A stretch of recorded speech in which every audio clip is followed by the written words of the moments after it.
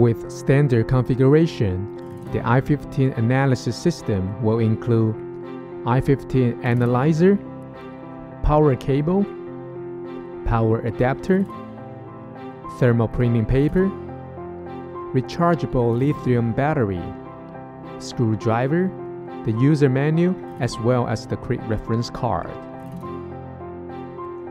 The analyzer configures a 7-inch color touchscreen and a built-in thermal printer.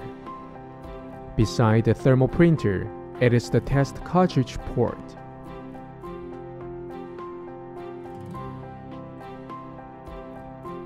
On the left side of the machine is the power switch and input-output port.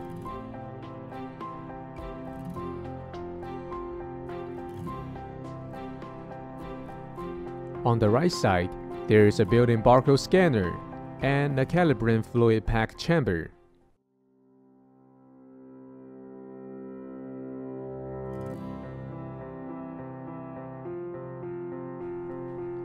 Prior to installing the analyzer, choose a side that meets the following requirement.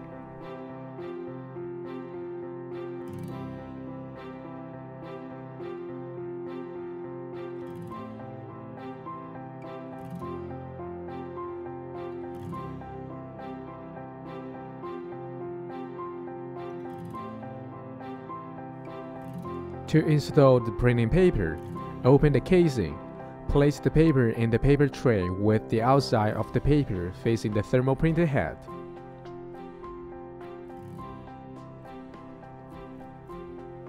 To install the battery, use the screwdriver to remove the screws.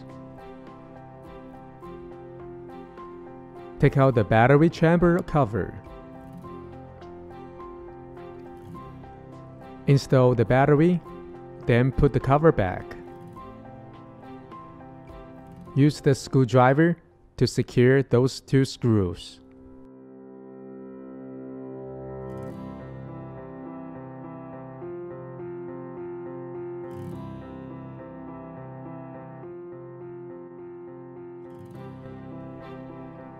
Connect the power cable and the power adapter to the analyzer.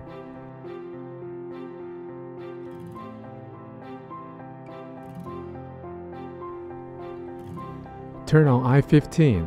It will run self-check first. Use the administrator account to log in. Please refer to the user manual to get the password. Press to enter Setup interface and select Date and Language. Make sure the date and time setting are correct. Press OK to save the setting. Patient info and reference range setup should be modified before sample test. Enter test setup. Patient info. Make sure the patient ID, temperature, and FiO2 are selected. These parameters are required to fill in for each test. Press OK to save the setting. Enter reference ranges. Modify the reference range based on region requirement. After modifying the reference ranges, press OK to save the setting.